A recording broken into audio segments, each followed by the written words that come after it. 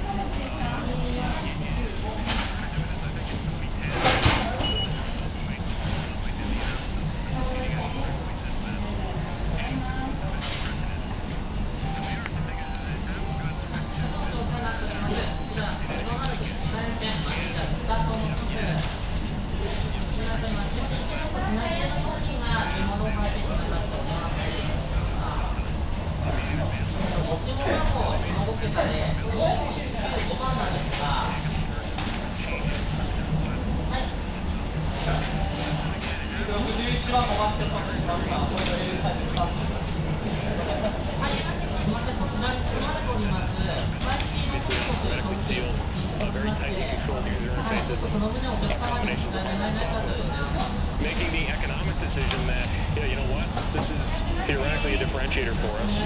We came up with this, we built it ourselves, and we're going to release it as open source software. Why? Because the economics say that that's the smart thing to do.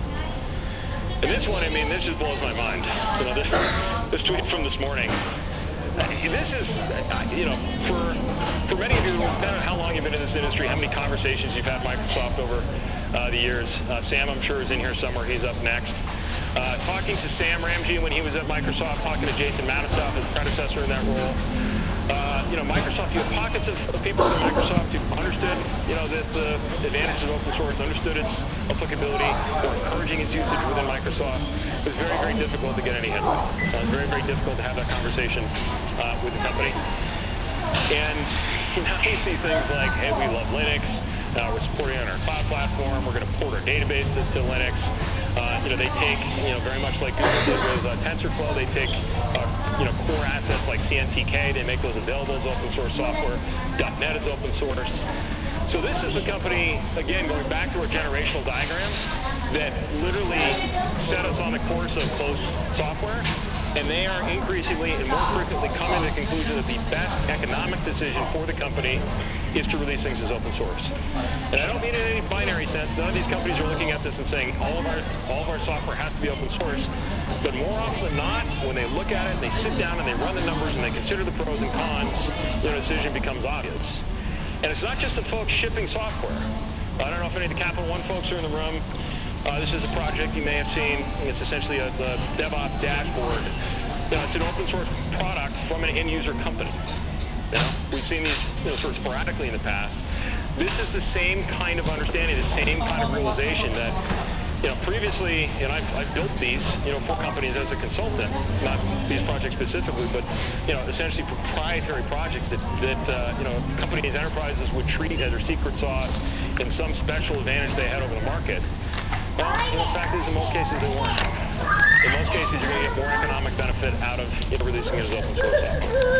So basically, the net for me is that the thing that's going to take us forward, the thing that's going to continue to advantage the movement, is having the mutual respect, having the fundamental values, the moral values around inclusiveness and diversity, but really understanding that these all sit on a practical foundation, a bedrock foundation of, from an economic perspective, it's a good decision.